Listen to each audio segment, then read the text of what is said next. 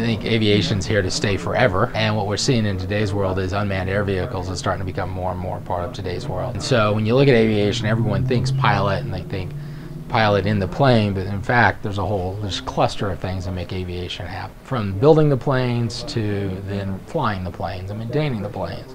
So from an importance perspective, we can run our society and the way we run our society with aviation, so it's here to stay. My name is Flack McGuire. Organization I founded and lead is Virtual Flight Academy. We started working on it probably over 8 years ago, and the focus of Virtual Flight Academy is helping prepare people for military flight training and civilian flight training. But our question is, working with volunteers, former civilian aviators, military aviators, how much can we train aviation working on PC-based simulation and then help build that so they get to real flight training. The question is then how can we get young people interested in it? And then once they've got the exposure, for the number of kids who say, hey, I want to go further with it, how far can we take them? Right? That's an open-ended question. We don't know yet. But we're going to try to push that boundary to see how far, so that then as they prepare for that career, they may be at a whole different level than they would be otherwise.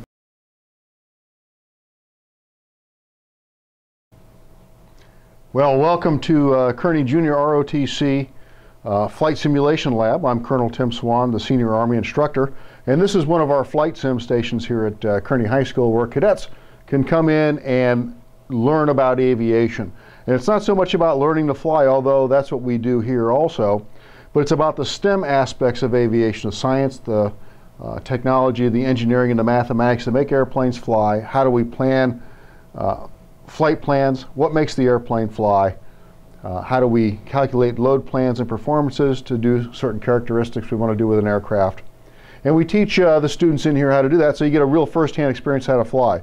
And as you can see by the simulator station, we have a lot of the same type of controls that you would find in a Cessna 172 the way we have it configured right now.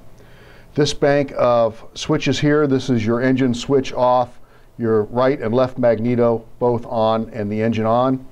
And you can see that on the control panel right here. If I turn the wheel here and, for example, there's the landing light switch and I want to turn the landing lights on, I just go to my landing light switch and it turns on.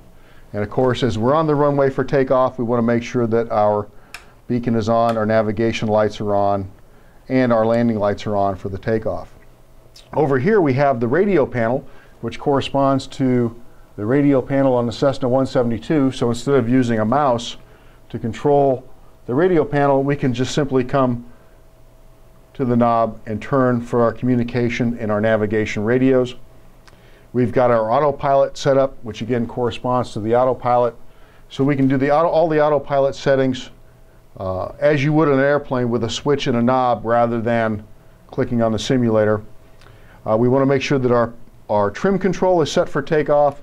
So we can look down here, and here's our trim wheel, and we have the trim wheel right here on the system. So we set the trim wheel so it's set for takeoff.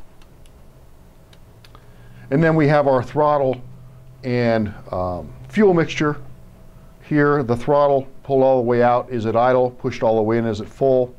Then the mixture is the amount of fuel and air that's mixed into the engine for combustion, for power. At sea level, we want a pretty rich mixture, but as we go up high in the atmosphere and there's less air, we want to bring the fuel mixture back to balance out, leaning the mixture so that the air and the fuel is balanced. We've got our rudder pedals here, which control the rudder with the feet, which airplane left and right, and also on the ground. That's how we steer it. We have our aileron control, which makes the airplane bank left or right for turning. And then we have the elevator control, both up and down. Now what we can do is we can go ahead and push the throttle in and roll down the runway. We're at runway 28 at Montgomery Field. And we're just going to go down the runway to our takeoff speed, which in this plane is about 60 knots. So as we get to 60 knots, we're going to gently pull back on the stick, and then we're going to become airborne. And what we want to do is we want to fly down the runway heading until we clear the runway.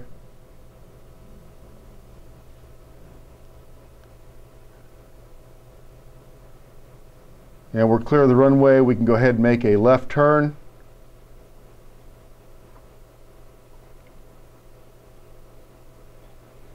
And we can look out the window, and this is Montgomery Field. Here is the 163 freeway.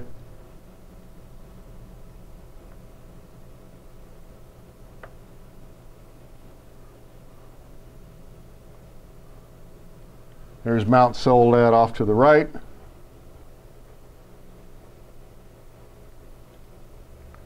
And then one of the interesting features about flying out of Montgomery Field is we can fly over Kearny High School, and you can see the football field and the track out here in the distance.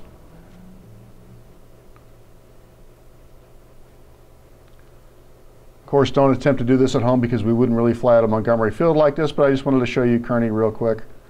There's our field, and I'll pause it. There's our softball field, our baseball field, our football field, and our buildings at Kearny High School. So that's a quick overview on the flight simulator taking off from Montgomery Field using all the controls in a Cessna 172 and an overflight of Kearny High School.